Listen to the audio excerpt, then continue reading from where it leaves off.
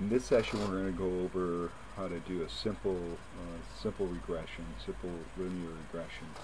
So, a reminder of our least square solutions. Reminder, if you don't remember from high school, and potentially you repress the memory of it. What we're trying to get is the predicted y, labeled y prime, or sometimes this is y hat as well. All it is the predicted y variable. And so we're going to have the slope times x plus the y-intercept. How do we figure it? So reminder, the slope is just determines how much y will change when x is increased by 1 point. And then a is just the y-intercept. That determines the value of y when x equals 0. And sometimes this is theoretical. There's times where x can equal 0. If it's an SAT score, and that was your x, you can't even score a 0 on the SAT. So at times that can be theoretical. Here's our formula: the sum of products for the slope, sum of products divided by the sum of squares for x. And then here, this y bar is just the mean for y. Here's our slope, and here's the mean for x. So we're going to multiply the slope times the mean for x and subtract it from the mean for y. What we're going to use is the data that we went through for calculating correlation. So as we go through this, we're calculating the b. From that, if you remember, this was our data that we worked through in that problem. And so our sum of products we calculated to be 127, and our sum of squares for x was 98. So 127 is our sum of products divided by 98. And so our slope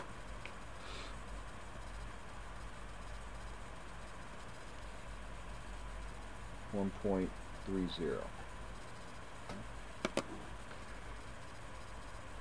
Next is calculating the y-intercept. So we need the mean of y and the mean of x for each of these. So the mean of y, 153, right? We sum up all the y scores, we get 153 divided by our sample size, which was 9. The mean of y is 17. The mean of x, 63 divided by 9, 7. And then our slope we've just calculated to be 1.3.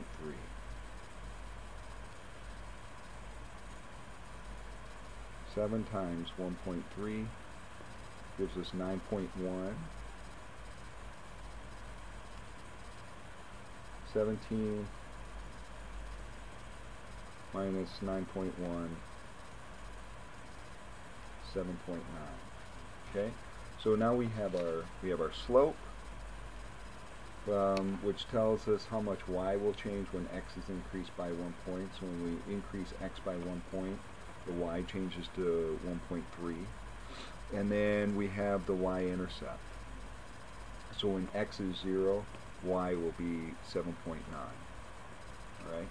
So we've got each of those for our least square solution. And so the next thing I want us to do is let's go through and plot out our data into a scatter plot. So this is how we would create a scatter plot. Here we have our x variable down here. X variable was the 7-minute screen. And then we have our y variable here, that full cognitive series test. So you'll notice our x, this is our x, this is our y. You'll notice these scores go from basically 3 to 14. So as we put these out, we could go by 2s would probably make the most sense. 2, 4, 6, 8, 10, 12, and 14. And then here is our y's. Goes up to 25. So maybe for this, 5, 10, 15, 20, and 25. Okay? So now we're going to plot out our data here. So our first score is, for a first person, they have a 3 here, and they have 11 for a score in the cognitive series test. So we plotted out that first person. Next person is 8 and 19, so they're roughly about right there. And 10 and 22, 8 and 20, 4 and 14, 7 and 13,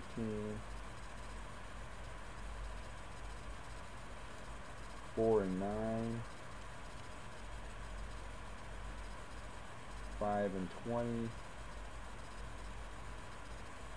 and 14 and 25. There's our data. We see that we do have a it looks like a positive correlation as we look at the data here. We certainly have some variability that exists here as well. And so now what we could do is to plot out our simple regression line here for this as well. So as we do that, we're going to use our least square solution to plot that out. One way to do it, actually a quite simple way to just go about and do this, is we've got our least square solution here.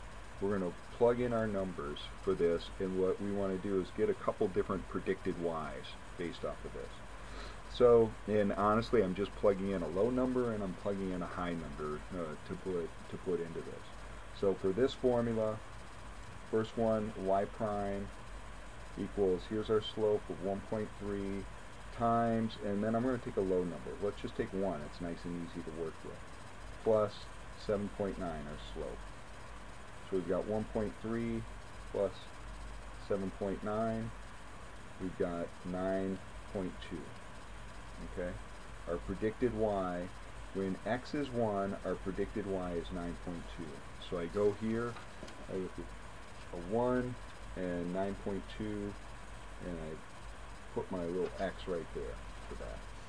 Now I'm going to maybe take a little larger number this time on the other end of the spectrum, and what's easy to work with, a 10 would be easy to work with. Notice how I always give myself easy numbers to work with.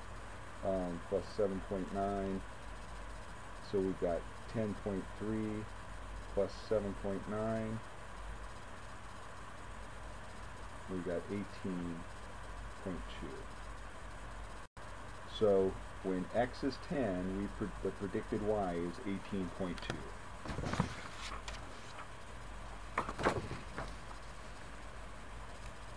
Our x is 10, predicted y is 18.2, roughly right there. What we can do here is just take a straight edge to connect those two.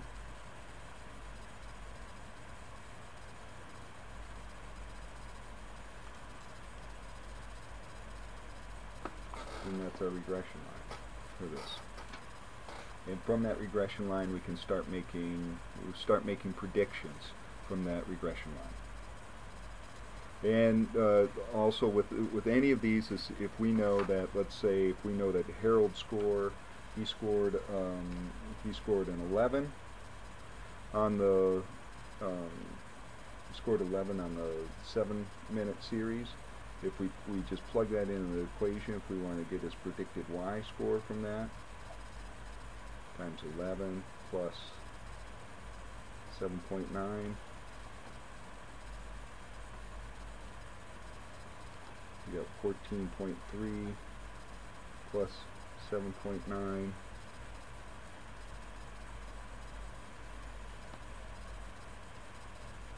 $22.2.